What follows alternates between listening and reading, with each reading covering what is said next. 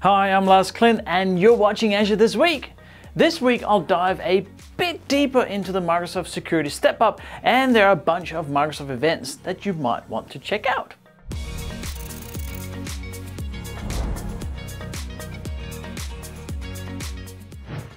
Way back in 2019, Microsoft announced they were shutting down basic authentication for a bunch of Exchange services, including EAS, POP, IMAP, RPS, and FFS from October 2020.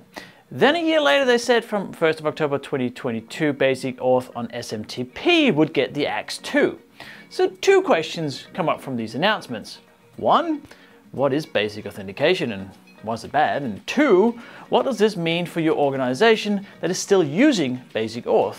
And three, what happens to your Exchange infrastructure if you don't update your authentication protocols? Yeah, I just thought of that third one. Anyway, Basic Authentication is essentially username and password. This is passed through an authentication header in the web request using nothing but base64 encoding. It isn't very secure and was invented in 1993, so not exactly an era of strong security on the web, or any security for that matter. It's also not compatible with multi-factor authentication natively, which is the modern baseline for web authentication. Okay, so question number two. If your organization is still using Basic Auth, you have some work to do. Chances are that one of you watching this is using Basic Auth. No, not you. You're okay, but you up the back, pay attention. If you care about your users, you need to move away from Basic Auth. And in the case of Microsoft Exchange, Microsoft is making that decision for you. And I quote, "Sometime in second and third quarters of 2022, we will selectively pick tenants and disable Basic Auth for all affected protocols except SMTP Auth for a period of 12 to 48 hours. After this time, Basic Auth for those protocols will be re-enabled, if the tenant admin has not already re-enabled them using our self-service tools." In other words, your Outlook service will start working. Now you may have noticed we are well into Q3 of 2022, so from the 1st of October, Microsoft will start permanently disabling Basic Auth on tenants. That's how much they don't want you to use Basic Auth. And that brings me to question number 3. Out of the estimated 400 million Outlook users worldwide, I'm guessing not all are going to be ready for the switch off. And if you are still using Basic Auth, your emails will just stop working. Despite more than 3 years of notifications and warnings and messages and much more, some customers are still unaware this change is coming. There are also many customers aware of the deadline who simply haven't done the necessary work to avoid an outage, as Microsoft puts it.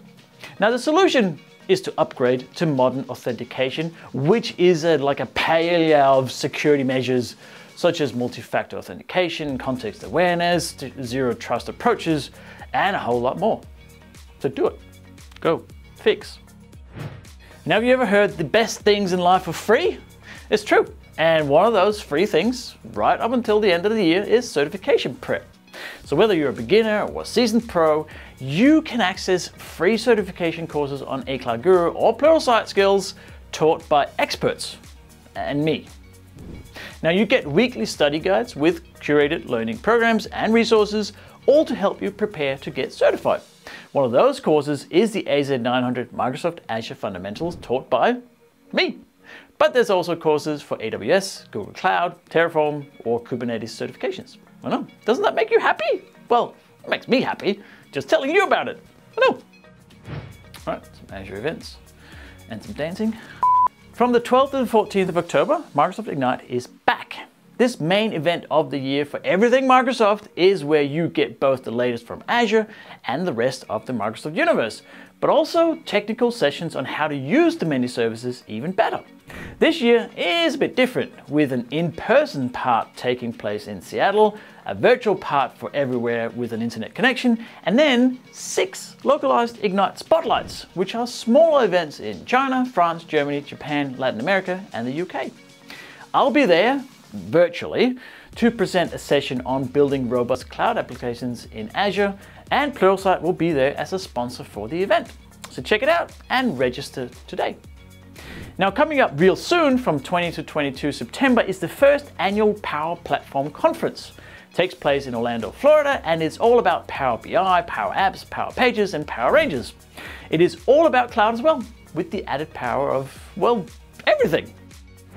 That's all I have for this week. Let me know in the comments if you are affected by the Basic Auth switch off and what you're doing about it. Also, are you going to be at Ignite? Now next week, it's me again.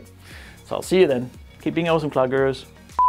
Keep being cloud happy, Cloud Gurus, and stuff.